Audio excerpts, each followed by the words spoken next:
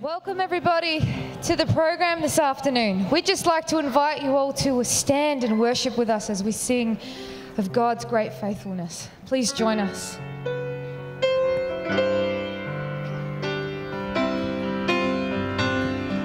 Great is thy faithfulness.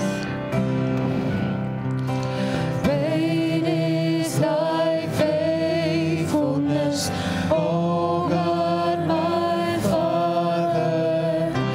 There is no shadow of turning with thee. Thou changest not, thy compassions they fail not. As thou hast been, thou forever will be. Great is thy faithfulness, great is thy faithfulness. Morning by morning, new mercies I see. All I have needed, thy hand hath provided. Great is thy faithfulness, Lord, unto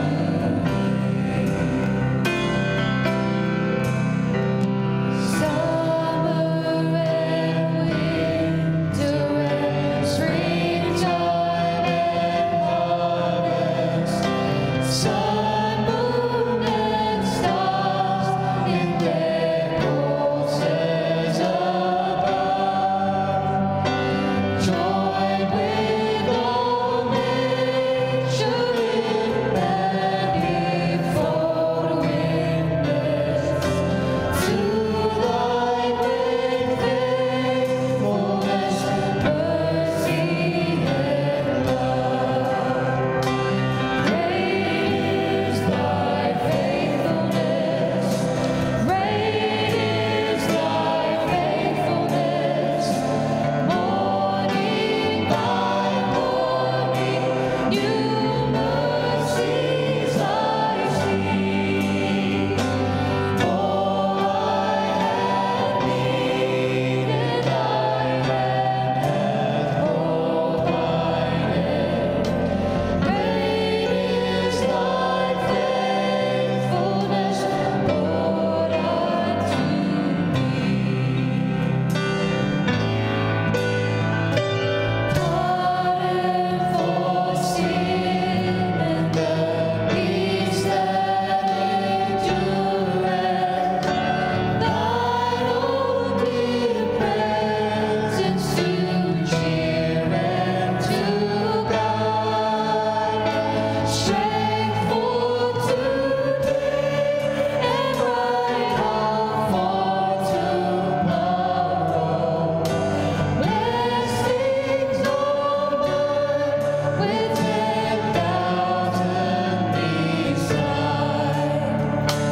Great is thy faithfulness, great is thy faithfulness. Morning by morning, new mercies I see. All I have needed, thy hand hath provided. Great is thy faithfulness, Lord, unto me.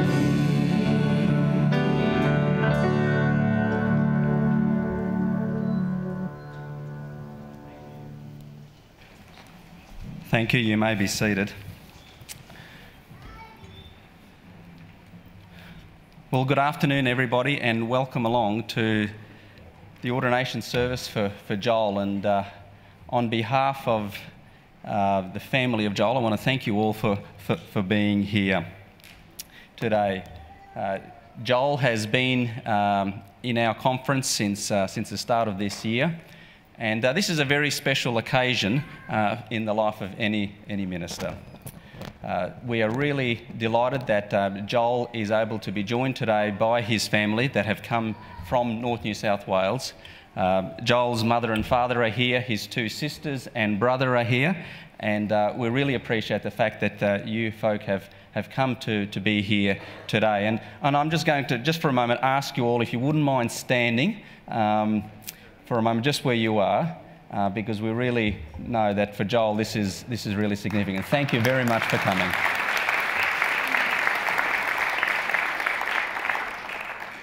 Most of Joel's ministry was in the North New South Wales conference, and had Joel still been there and this ordination taken place there, Joel would have been joined not only by the immediate family here, but also by many other ministerial colleagues and friends. And so we really appreciate the fact that you folk are here. I understand there is also some other friends that have driven from Newcastle, and so we really appreciate you making the trip to come down for this ordination. Thank you each and every one for being here this afternoon and witnessing and participating in this program. I would just invite you all where you are to bow your heads, and we're going to pray to God as we begin our program this afternoon. Father in heaven, we want to thank you for the blessings of this Sabbath day so far. Indeed, it's been a real spiritual feast. And now we've come to yet another spiritual highlight, the ordination of one of our ministers. Lord, we want to thank you that you're a God who works. We've heard about your workings in incredible places around the globe. Today and now we focus for a moment on how you've worked in the lives of one of us here. We want to thank you for your call, your special call in Joel to full-time pastoral ministry. We come as a family and friends, as a church, to recognise that and acknowledge that.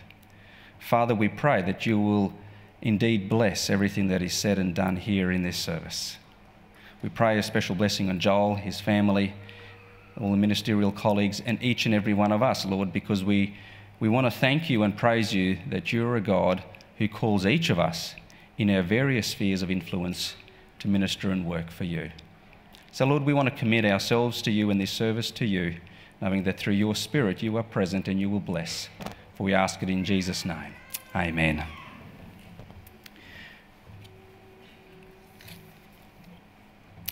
This afternoon we have a number of people who are going to be leading out and taking part in the program. These will be mentioned as the program goes on. But I guess by way of sort of setting the scene, I thought it might be helpful to just provide a little bit of an overview on, and provide a little bit of a background to Joel Slade and his ministry so far. Joel Slade was born in 1988 in Murwillumborough, northern New South Wales. Lived in various locations north of New South Wales and into Queensland, settled at Kingscliff. Joel shares that around the age of 16, he began to wrestle with what to do with his life. He thought he would be a builder, but then he really sensed a desire to do something working with people, and began a sense of a call to ministry. It was at an AYC, or an Australian Youth Conference, where there was a call to ministry made by Randy Skeet, and Joel responded to that call. In 2007, Joel went to Avondale College and studied for the first half of the year, and then he moved to the United States and went to the Mission College of Evangelism run by Louis Torres in Oregon, USA. The following year he returned to Australia and was picked up as a youth pastor at Kingscliff Church. He volunteered in Fiji later that year as a chaplain, Bible teacher at Navaso SDA School. However, during his time there, Joel got sick with dengue fever and so had to come home. I'm not sure, Joel, whether it was because of that you then considered whether you should do nursing. Joel prayed about it for 6 months, but I came across a couple of significant passages in Scripture that were pivotal at that point in time. One being Daniel 2:29, and the other one, the incident in Luke chapter 7 of the Pharisees not listening. And I guess these were turning points for Joel in his life. And he tells me that as a result of that, he changed his application from nursing to theology. In 2009, Joel returned to Avondale College. Yet in the second half of that year, he had the opportunity to go to Pohnpei in Micronesia, where he was a Bible teacher and chaplain at our Adventist school there. In 2010, returned to Avondale College, and then continued and finished his degree, his theology degree, through to the end of 2013. During that period of time, so from 2010 to 2013, Joel had the opportunity to conduct something like 6 evangelistic series in the Philippines during his semester holidays, taking teams with him, teams of people with him on each of those trips. Throughout that whole time, some 300 people were baptised and joined the Seventh Adventist Church. The second last 2 years of Joel's study, he worked, so 2012 and 2013, Joel worked with Pastor Danny Milenkov at the Blue Haven Church plant, and then graduated with a Bachelor of Ministry and Theology at the end of 2013. In 2014, Joel was appointed as the pastor of My House Ministry Centre, which is a church plant in Newcastle. He completed his internship under Pastor David Stojcic. In 2017, he was relocated and worked at the Kingscliff Church as the associate pastor until the end of last year, when he accepted the call to become youth director for here in the South Australian Conference. Joel, it is an absolute privilege and pleasure to have you joined our team here in South Australia, and may God bless you on your ordination today. As has been mentioned, most of Joel's ministry has been in the North New South Wales Conference. We are privileged this afternoon to be able to have my counterpart from North New South Wales, Pastor Neil Thompson, the Ministerial Secretary for that conference, with us today. In a moment, he's going to come up and share a few words. And before he does that, he has brought Joel a message from a number of your colleagues and pastoral mates from the North New South Wales Conference, which we're going to listen to and play right now. Thank you.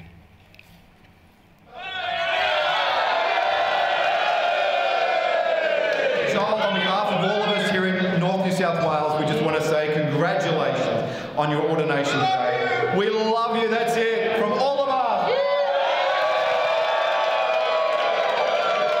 Hey Joel, wishing you all the best, so excited for you mate. God bless, and yeah, take the youth closer to the Lord. Amen. Hey Joel, missing you mate, miss playing a choir with you, and hey mate, congratulations on this big ordination. Hey bro, I love you man. I really wish that I could be there as you celebrate this, but yeah, wish you all the best bro. Hey Joel. Joel, I just want to say that I'm so pleased and excited about your ordination. You have been my first English friend in my whole life, and yeah, I'm very pleased to have you as my best friend as well. Thank you. Hey Joel, I just want to say congratulations on your ordination, and we miss you in this conference, man, and all the best with your new role as youth director. You're going to kill it, mate. God bless. Brother Joel, it's been a blessing to do ministry with you, back from one mission all the way through to Kingscliff Church and now doing youth ministry together. So praying that you be a blessing to the youth down there, and all the best for your ordination. God bless, mate. Yeah. God bless, brother. Hey Joel, just super excited about your ordination. Wish I could be there to celebrate with you. All North New South Wales wishes we could be there to celebrate with you. God has really led in your life and ministry, and we're very proud of you. God bless. I miss you, Joel.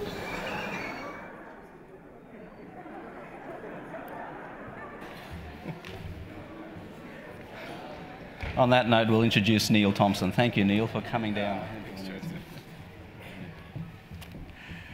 There's no embarrassment in that at all, is there? You got to love that image of Jody. Just now, to fill that in, Jody is one of our, well, she's actually in charge of occupational health and safety in our conference, and she just used to love Joel. She was working on our front reception desk when Joel used to come into our conference office to do recordings for radio, and that's where Joel and I actually rubbed shoulders quite a bit, was doing the morning show for Faith FM. And one of the things that I'm not sure that you actually realise, perhaps you get more of an insight into that just hearing what Joseph shared, is that at the heart of Joel is an evangelist. He's an evangelist at heart. He's actually sold out for that. Whether it's nursing, whether it's ministry, it wouldn't have mattered because it's all focused on people and serving people, healing people, and leading them to Christ.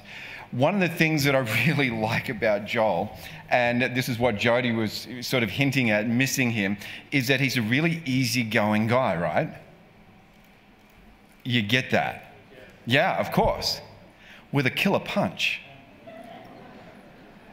We would be talking on radio and we'd be talking about, you know, just having a bit of a fun banter between often Joel and Adele and myself, and we'd be chatting, and then all of a sudden Joel would bring us right back to point with a killer blow, and I'm like, oh, there's a spiritual gift there. I don't know if it's in the Bible as a spiritual gift, the killer punch, but if it was, it'd be the one that would be given to Joel as his thing.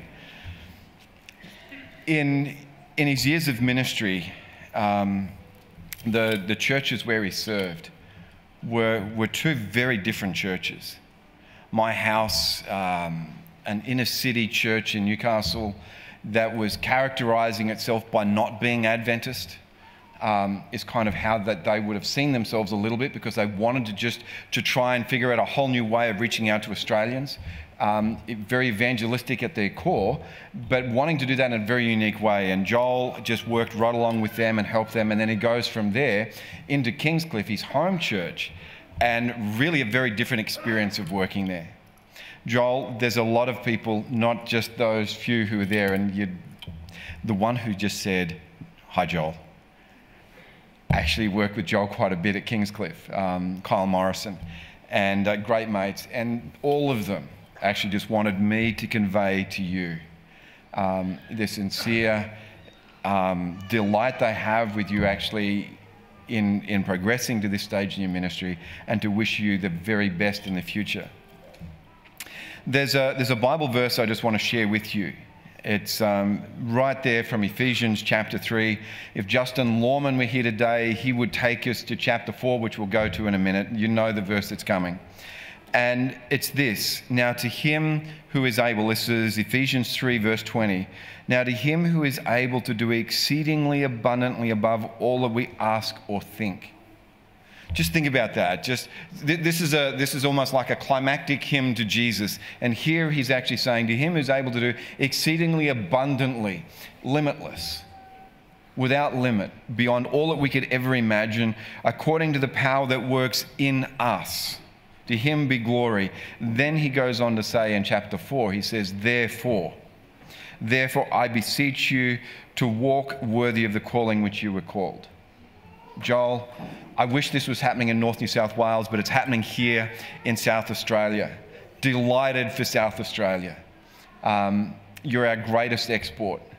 And seriously, you don't know. Like, Joel and I were just chatting over lunch, and he wants to put a bomb in your conference. Yeah?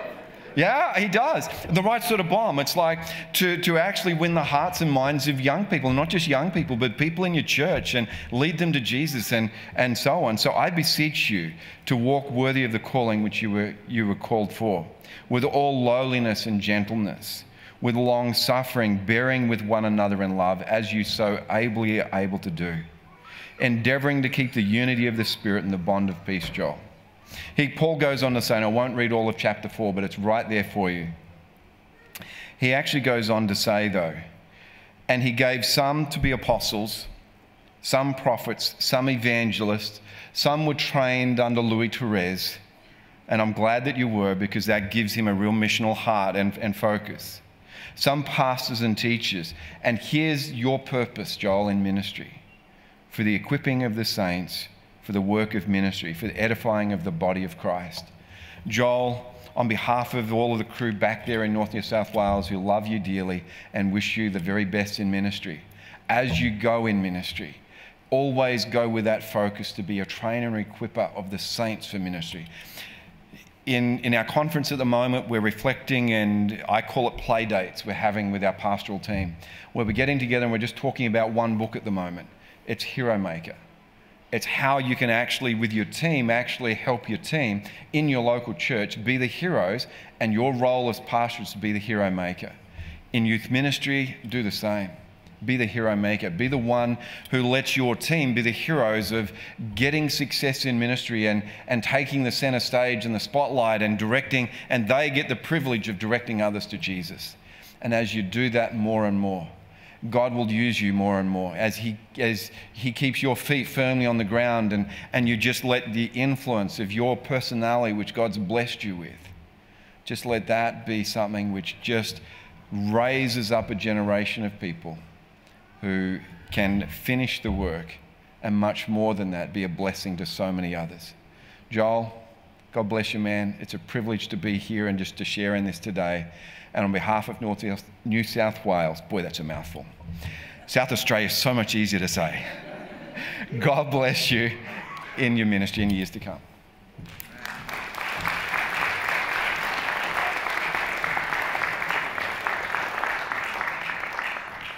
So what are we actually doing here today? If God calls all of us to ministry, and He does, and if what Neil just quoted from the Apostle Paul in Ephesians 4, if God equips all the saints for ministry, and He does, then what are we doing ordaining one person here? Well, reality is, as was mentioned in Joseph's overview, God called Joel to pastoral ministry a long time back when you sensed that call as a teenager. Sure, that journey traces through different places, including Fiji and including your various studies, including considering nursing. God has called and shaped and grown and put people into Joel's life to shape him for pastoral ministry. And today it's the body of Christ, in this case the body of Christ in South Australia, saying, hey Joel, we affirm your calling. We see how God has called, because part of that calling process is the affirmation of the body, and that's what we're doing today. Sure, Joel has been pastoring and been ministering, we've heard some of that today, in all sorts of contexts. But today it's the church catching up with God's calling and saying, yes, we affirm that calling, and we see in Joel the competencies, we see in Joel the ability, and most of all, we see in Joel the character for pastoral ministry. And that pastoral ministry is not just in South Australia, nor is it Australia-wide. What we're saying today, what we do here today, matters to the worldwide Seventh-day Adventist Church. And who knows where, Joel, you get taken from here until wherever God leads you in ministry. Who knows where that is? But the ordination that, when Joel has prayed the ordination prayer today, that's something our worldwide Adventist Church regards. And regardless of what discussion you might have on ordination, that's a pretty significant thing for us to be praying a blessing Joel's ministry, to be saying, here's the body of Christ, recognizing. It was about 2,900 years ago, some people say 2,600 years ago, that a guy called Joel was wandering across the Judean deserts, and apparently it was an incredible drought, one of the biggest droughts they had seen to that point. If you read it in Scripture, it says the locusts had run out of food to eat. The locusts had marched through the country eating everything. And here's Joel, a young man called by the Lord, with a message to share and a mission to complete in a drought-stricken piece of land. Now, South Australians, I don't know if you've driven much out of Adelaide, but I came across from Melbourne. I don't think it can get much drier. I think there's a guy called Joel who's called to a drought-stricken piece of land, I didn't see the locusts out there eating, but if I was a locust, I wouldn't find anything out there to eat at the moment. And I was talking to Mr. Pope, the honey man, and he said, I'm sick of driving over dusty paddocks looking for flowers that have no nectar. It sounded like what Joel describes in the book of Joel, a dry, desolate place. But 2,900 years ago, this guy called Joel had a mission. His mission was to bring renewal. And he actually says there's streams of renewal coming to the people. And he says, I want renewed hearts. I'm calling people to renew their commitment to God. He says, don't rent out your robes, don't tear your robes off. He says, tear your heart open and allow God to transform, and you become the streams of living water in a dry and thirsty place. Joel, I think 2,900 years later, there's still people called Joel, and I still think they turn up in dry, thirsty places. And I still think God asked young men called Joel to say, open your hearts to the streams of living water and let God's abundance flow through this thirsty land. The most famous passage from the book of Joel is where it talks about sons and daughters. Sons and daughters who are going to prophesy, and young people who are going to have dreams and visions. Could it be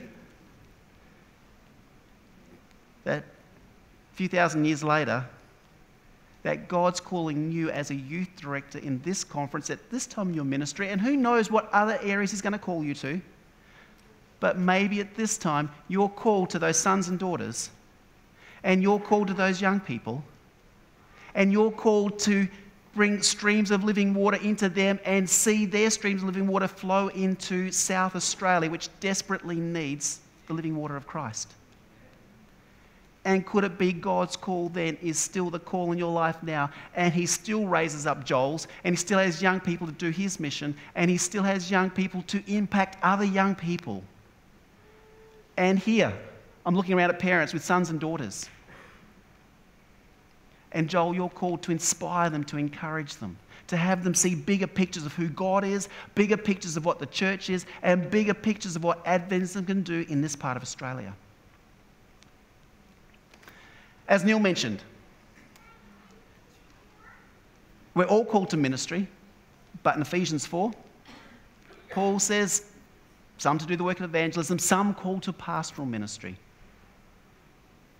And Joel, to see how you've responded to that calling, to see where the various challenges you've already been through, and to see the way you've stuck your head up and said, I've been called and I'm going to do this. Throughout your ministry from here to whatever God calls you next, in the charge you're going to respond to today, it's going to say in season and out of season. And sometimes it's in season and sometimes it's out of season. And sometimes the countryside is beautiful and sometimes it's dry and barren. But through all those seasons, you just keep calling people to the Lord, and you keep calling people to renewal of the streams of living water that flow through them. In Ephesians 3 and 4, where Neil quoted from, Paul actually says, sure, you're called to pastoral ministry, but it's not about you. Today is not about Joel. Today we're actually here because Joel has chosen to give his life away. Or the same guy who wrote Ephesians 4 and Romans 12 calls it a living sacrifice, holy and pleasing unto God. This is your spiritual act of worship. Or elsewhere he goes, to live is Christ, to die is gain. Or elsewhere he says, it's no longer I that liveth, but Christ that liveth in me. Everywhere you look, Paul keeps saying, hey, whether I'm in chains or whether I'm not, whether I'm in jail or whether I can preach, it's God's life anyway. And I think we can affirm what Paul writes in Ephesians 3 and 4, where it says, beyond imagination, beyond what's even possible, is what God wants to do in the life of someone. It says, it's no longer I that liveth, but Christ that liveth in me. So we're not here to celebrate Joel. We're here to celebrate that Joel has given his life away. And we're here to celebrate a teenager who sensed a calling in of God in his life, who follows that calling, who avails himself to training and to mentoring and to coaching and to peers who sharpen those gifts. And today, as the church body in South Australia, as the church body of Australia, we commend Joel to the world as someone who's given his life away in service. And when you respond to your charge in a moment, Joel, you're giving your life away. Like all of us are called to give our life away, but some are called to be pastors. That brings with extra responsibility. We'll be cheering you on and encouraging you, supporting you. Sometimes it's streams of living water, sometimes it's drought. But to a drought-stricken piece of Australia, Joel, I believe you're called to inspire young people, and may God continue to work in and through you as you continue to give your life away.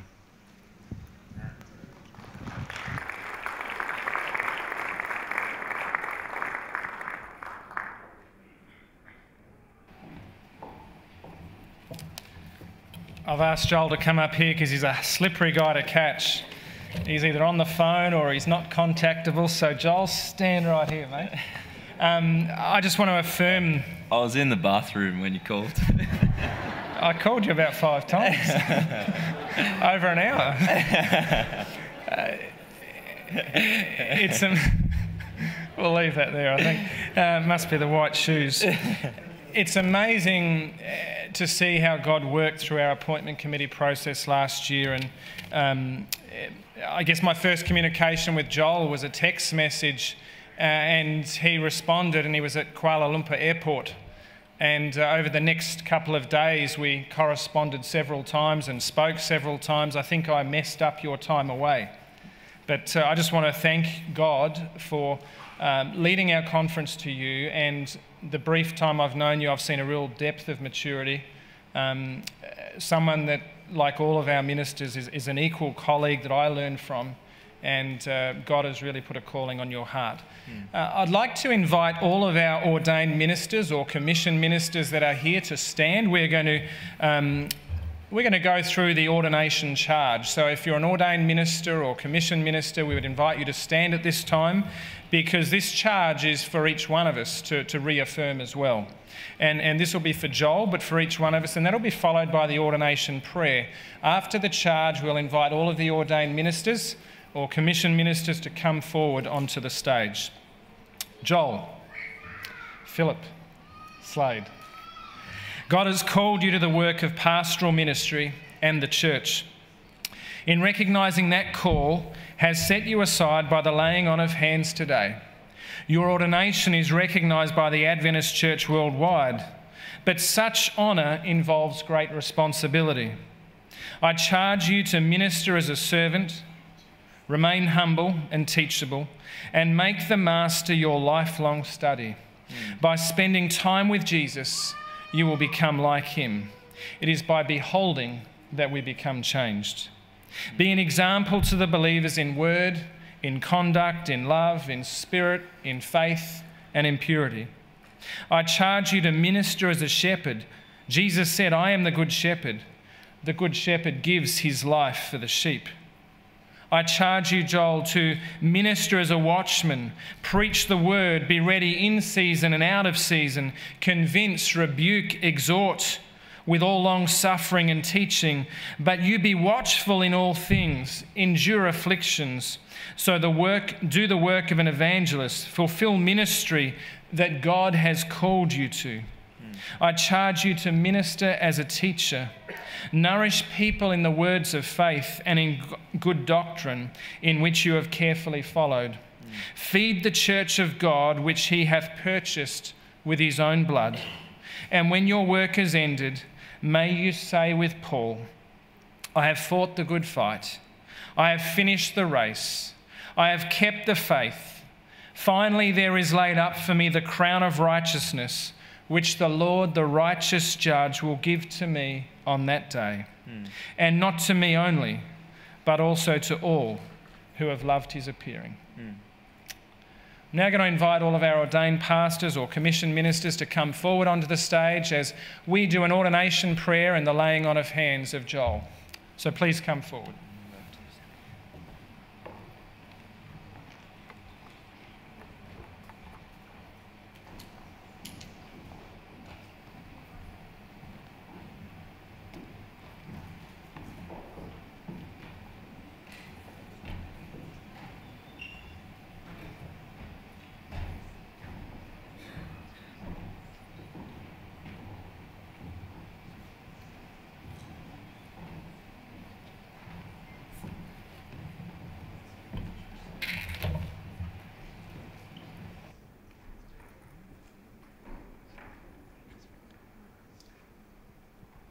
We're going to pray now, and we'd invite you to bow where you are as we kneel.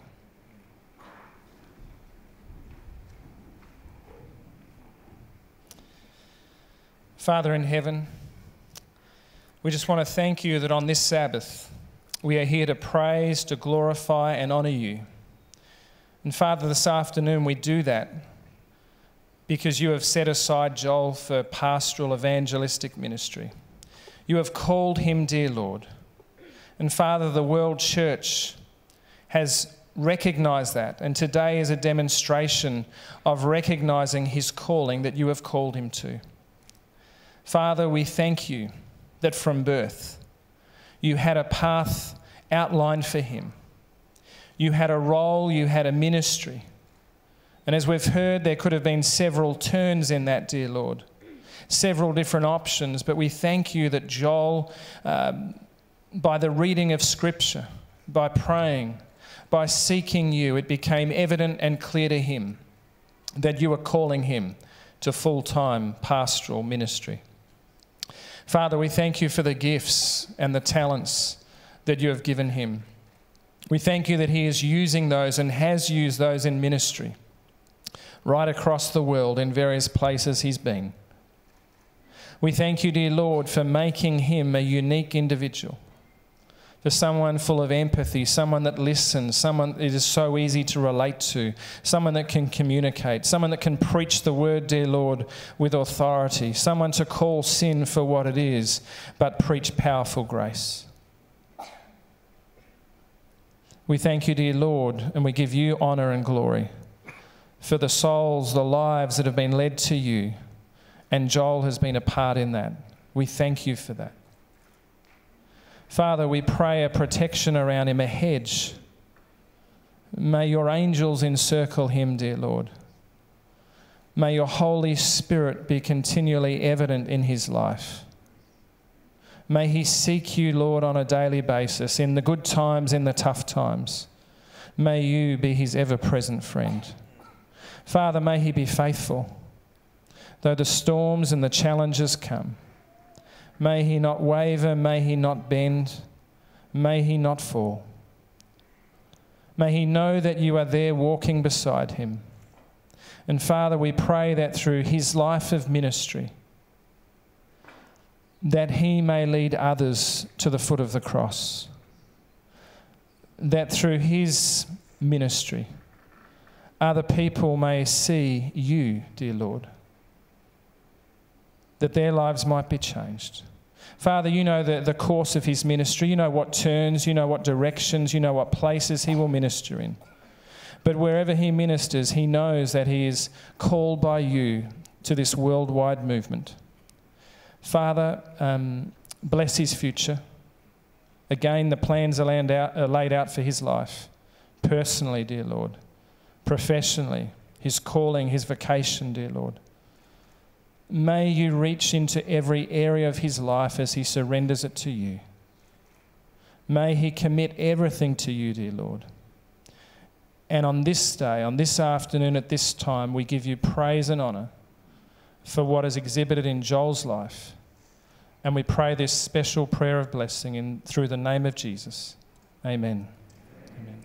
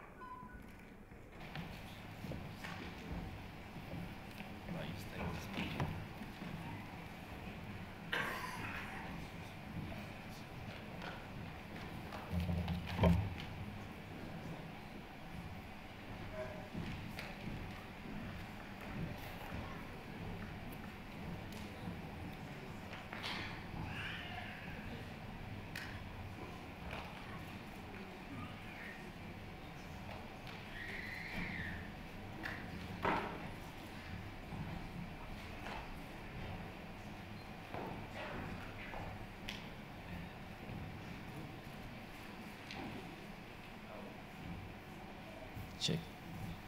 Well, Joel, on behalf of the ministerial team, I've been given the privilege to welcome you to ministry in this very special way.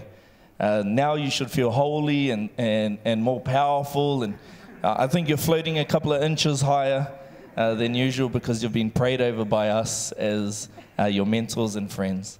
But the reality is now that you're in ministry in this particular way, and it's been acknowledged that God has been working through you to connect the lost with Him. Unfortunately, it doesn't sound like it's all roses from now on. But instead, we as pastors here aren't here to scare you. We're not here to leave you simply with God, but instead we're here to be used by God to support you. So we've come up today to pray upon you, to acknowledge what God is doing in your life, but also to say that we are here for you as you walk this way in ministry. Joel and I get to work together very closely in the youth department, and if support simply means that we sit together in the office and stare each other in the eye and gaze into each other's eyes, then we will support you in that way. If support says that we will sit there and drink kombucha and try all the different flavors, then that's what we're willing to do, because we know that God has called you to a very special ministry in here in South Australia with our children, our young people, and we can't wait to see what else He has in store for you. So welcome to the team in this very special way. God bless.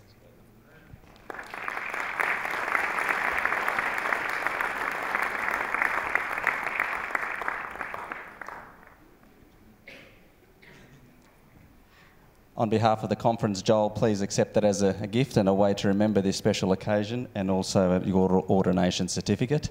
And now we're going to give you the opportunity to respond. Thank you.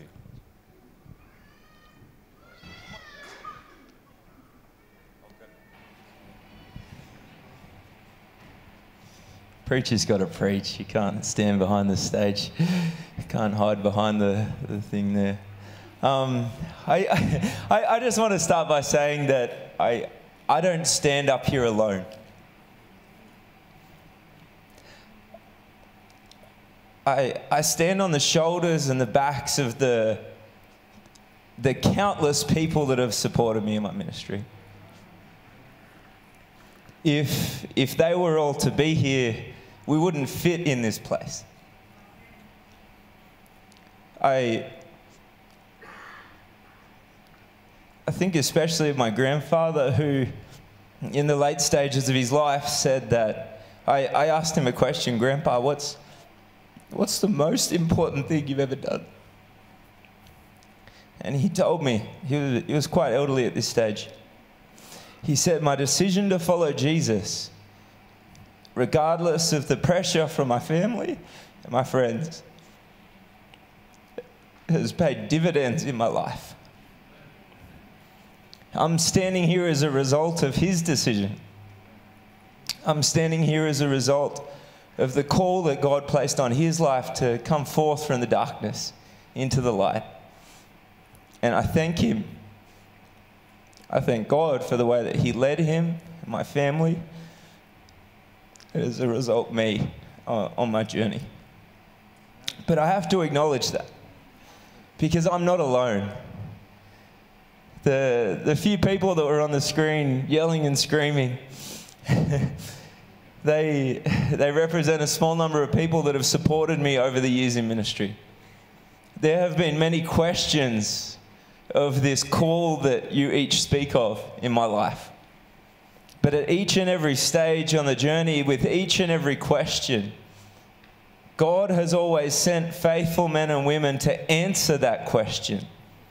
And when the faithful men and women weren't there to answer that question, in the quietness of my mind, in the quietness of my room, in the quietness of the wilderness, God was there to answer that for me.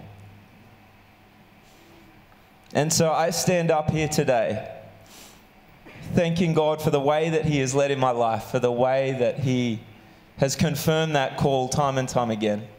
And I just want to thank Brendan for sharing, for pointing out the obvious as to how dry this place is.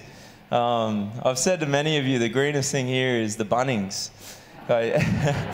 It's literally the only thing you can count on, but I'm still waiting for winter. But I just wanted to read this verse My life has, seen many different facets and many corners. But it says here in Mark chapter 10, "And Jesus answered and said, Verily I say unto you, there is no man that has left house or brethren or sisters or father or mother or wife or children or lands for my sake and the gospel's, but that he shall receive 100-fold now in this time, houses and brethren and sisters and mothers and children and lands with persecutions, and in the world to come eternal life." What I've given up for the gospel call pales in comparison to what Jesus gave up for me. It pales in comparison. It pales in comparison. I cannot even compare. I praise God for the way that He has called and for His mercy in giving me opportunity to respond. If it were up to me, if it were up to my giftings, my capabilities, I wouldn't be here today. But the song we sung at the start, "Great is Thy Faithfulness," that should be the easiest song for a Christian to sing. Because that is our song. It is His faithfulness to us. And I stand here today as a testament to that. So I want to thank you, South Australian Conference. I believe that I am in a season of blessing right now. I believe that I can see God working in my life in ways that I could never believe. I could have never thought, even months ago. And yet here we stand. And so I believe that it was important to be ordained here in this place. Many friends were telling me, "You're getting ordained in the wrong place." Many friends were saying you needed to do that in North New South Wales. But just as they have carried me this far, I am looking to each of you to continue that journey. I am looking to each of you, to the ministers that were just here, to you, David, to Joseph and the rest of the pastoral team, the families that you represent, the church families that we represent as a conference. I am looking to you for support. I cannot do this alone. I have not done this alone. My God will supply all of my need, and I believe that He has in each one of you. And so I thank Him for the season of ministry and the season of blessing that we are in, and for the way that He is going to use each one of us to grow His kingdom here in this area. I believe nothing short of a miracle is taking place here in South Australia. And I believe that at the end of the year, we will all be able to say together, surely our God has shown up. Surely our God, who we have been praying to, has done something. It certainly wasn't David. It certainly wasn't Joseph. And we don't even remember that Joel guy. But God was here, and He has done something great. And so I thank you, each one. I thank those who have traveled here. I thank the ministers in the Philippines and all those around the world that have supported me the many years in ministry. And I thank each one of you for the way that you are going to continue to do so. Thank you very much.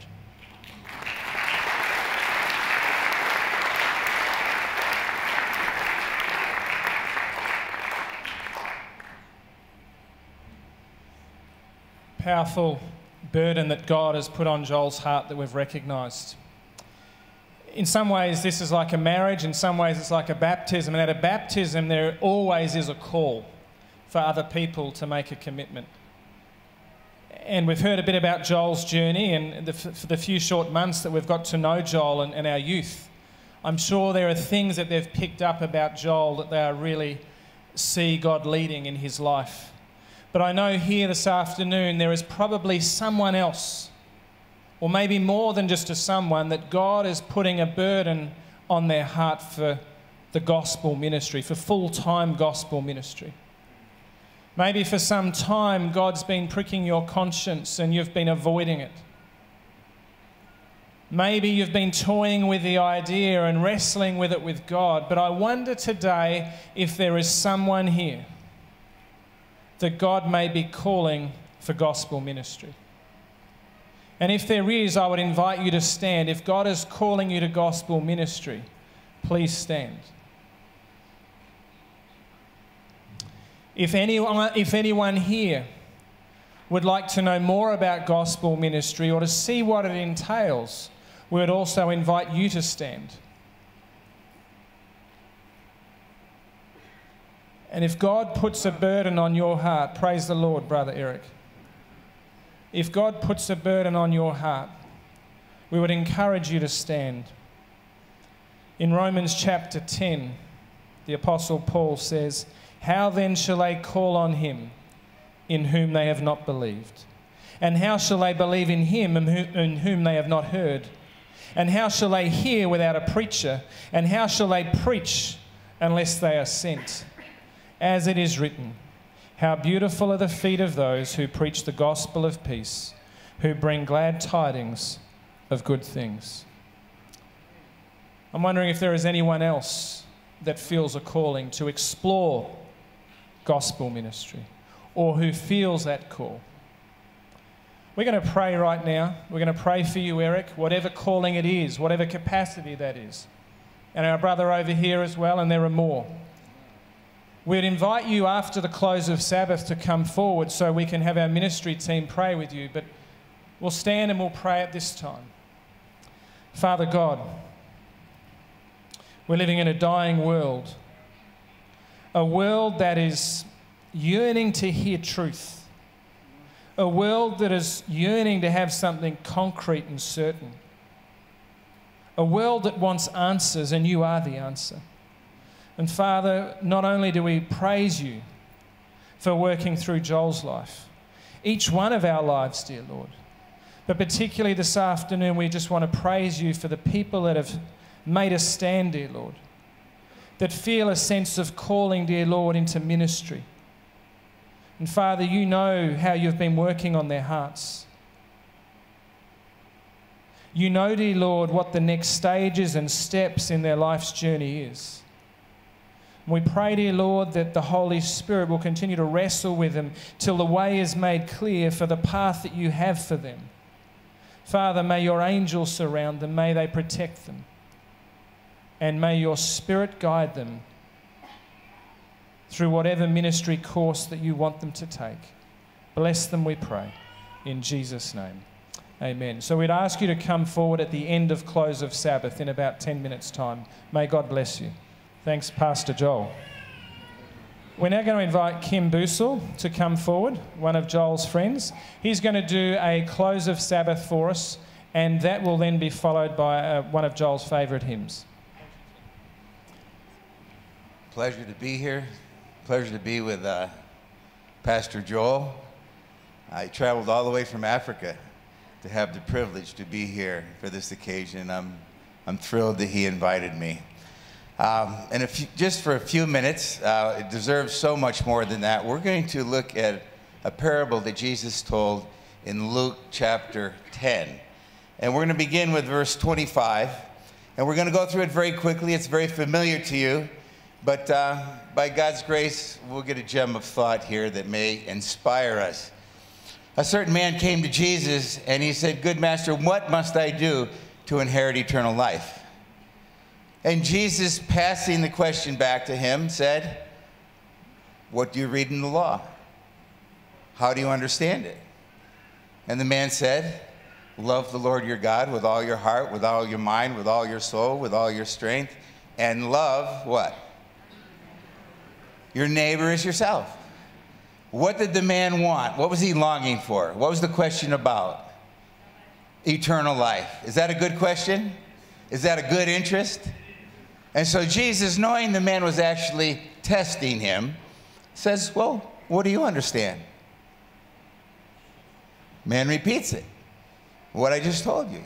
And Jesus says, "You've got it. That's exactly right. Do what you've just said and you will live." How long will he live if he does that? Any answers? Thank you. Eternally. He was asking about what kind of life?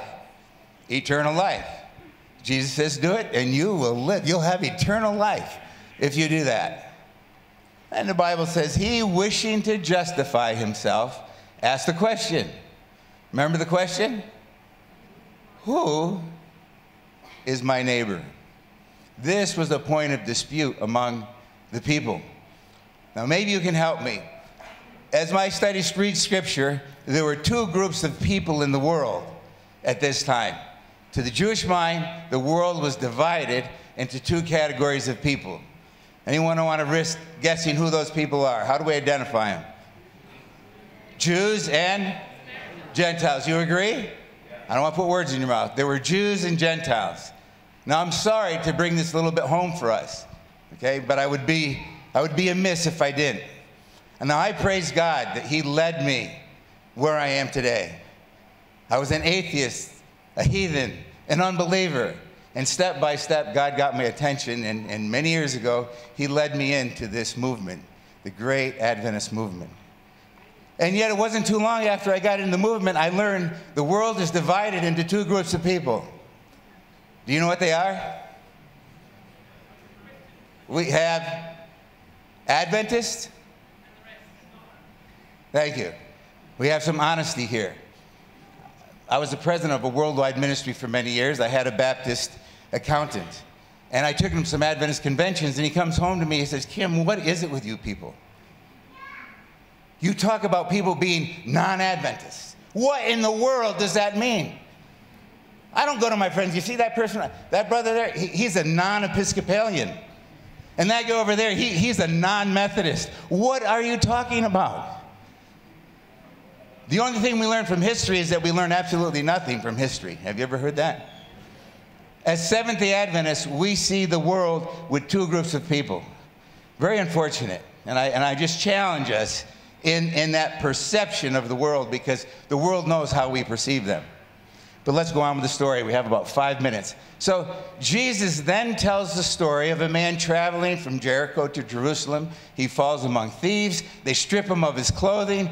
They beat him. He's left half dead, naked on the trail. And a Levite comes along. And he looks at him, and he carries on. And a priest comes along and looks at him, and what does he do? He carries on. He's not going to get involved with this guy, right? This is a true story. This wasn't just something Jesus picked out. This really happened. Now, we have an advantage. We've read the scripture. The disciples did not have that advantage. As they're listening to Jesus tell the story, everybody in the crowd, including the disciples, story's okay. So far, so good. You shouldn't involve yourself with that guy. Everybody feels we shouldn't involve ourselves with that guy, and they think the story of Jesus is good. Jesus continues. And some of you went to school when there were blackboards. Anybody here? Blackboards. They don't have those anymore. Those are for dinosaurs. Those are for us, right? But just imagine someone with a good, strong set of fingernails taking them and raking them down that blackboard. You got it? You got that wonderful feeling you get? Yeah. As soon as Jesus said, and then a Samaritan came along, it was like doing that. When Jesus said the word Samaritan, it was repulsive. It was horrible to their ears to listen to Jesus just say the word Samaritan. They were thoroughly despised. Rather be a dog than be a Samaritan. The Samaritans had a confused doctrine. Would you agree? Jesus told the woman at the well, we worship. As Jews, we worship. We know what we worship. You Samaritans, what? You don't know what you worship. That was Babylon. I mean, that was a mixture. That was truth and error. Everything was mixed up for the Samaritans. And Jesus says, now, a Samaritan comes along, and he's got everybody's attention. Their ears are not feeling very good, but he's got their attention. And he says, this man came and found the person that was laying there half dead, got off. With his oil and his wine, he cleaned up the man's wounds. He ministered to him very gently, very carefully, put him on his own beast at the risk of his own life, and took him to a safe place. He stayed all night with him, and when he was sure he was past the critical stage, he was sure this man was going to recover, the Samaritan goes to the innkeeper, he pays him, and says, if you spend anything extra when I'm gone, when I come back, I'll pay you. This guy was a medical missionary par excellence, folks. Okay? He had what's called Thank you. That's not one of our 28 fundamental beliefs, compassion. The Samaritan had something called compassion. And you know what, folks? When he found that man, he could not take another step. He couldn't. He had to stay. He had to help this man. He could not take another step. Why? Because that compassion deep down in him would not let him go forward with peace. He had to do what he had to do. He could not take another step and leave that man to perish. And then Jesus asked the question, which of the three was neighbor to the one that fell among the thieves? You remember the answer? The Samaritan. Is that what they said, Joel? No.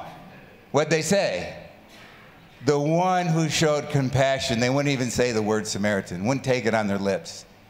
And then Jesus says, go and do likewise. Okay? What was the man's original question? What was his question? Thank you. What must I do to inherit what? Eternal life. We go through this, and Jesus says, go and do likewise. If he goes and does likewise, what will he have? Is that a stretch? Am I stretching this concept? That was the original question. Now I want to ask you, what did the Samaritan have? Thank you. The Samaritan had what? You go do what this Samaritan just did, and you will have what? That's a stretch, folks. No, this guy's doctrines, the Samaritan's doctrines were confused, but I want to tell you something. His theology was correct. His understanding about who God was correct, even though his doctrines were messed up. And I wonder about today. I wonder, are there some Samaritans out there having eternal life? Because they've allowed God to work in their lives, to work in their hearts. They've allowed God to conquer them with his love. And when they see another human being in help, what do they have inside? Compassion. And I want to submit to you the joy we might have if we would rediscover or discover more intimately the 29th fundamental belief. No, it's not what it's called. It's called compassion. And I want to tell you something. I'm thrilled with ministry. I'm thrilled with evangelism. All my adult life, that's what I've been involved in since God called me and got my attention. I want to tell you something the Samaritan wasn't doing. In his mind, as he was serving this man, he's wounded, he's bleeding, he's caring for him. He takes him to an inn. He pays his bill. You know what the Samaritan wasn't thinking? You know, I'm going to help this guy. And as I bless him, and as I minister to him, and I get close to him and help him, maybe, just maybe, he'll want to become a Samaritan too. You follow me? That was not on his agenda. Compassion for a fellow human being in need is what was in the heart of Samaritan. May God bless us. May he give us the gift of compassion. Amen.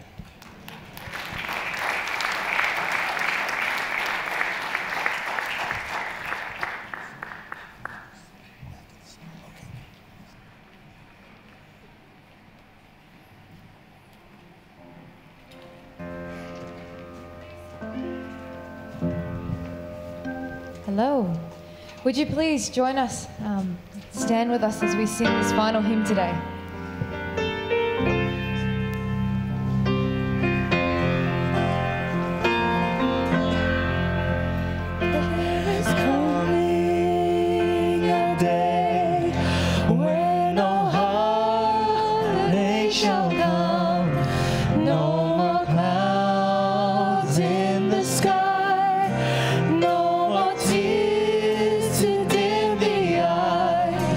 All is peace.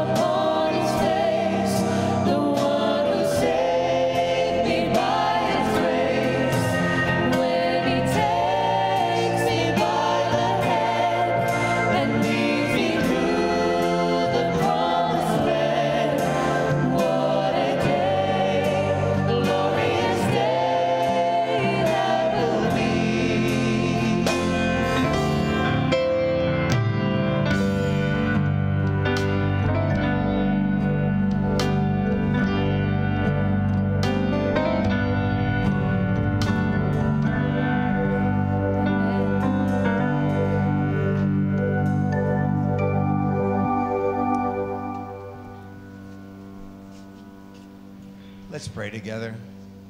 Father in heaven, we pause again in your presence. We thank you for a glorious day that's been promised, that we will be with you in your presence forevermore. Lord, we thank you for the promise of eternal life. And I ask your blessing on each one who has come here to Big Camp in South Australia. May your spirit and your angels draw close to them. May you bless them. May you make them a blessing.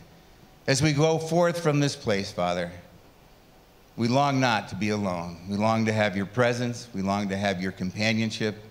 And we pray for a miracle of grace, Lord. We pray that you will perform a miracle, that you will use us to be a blessing to others in this perishing world. We're not worthy for you to do this, but we pray because our need is great. And we believe your promises. You've promised that he or she, whoever comes to you, you in no wise cast out. So we place our prayers, our heart's desire before you. We ask you to use us to share your love. And we thank you in Jesus' name. Amen.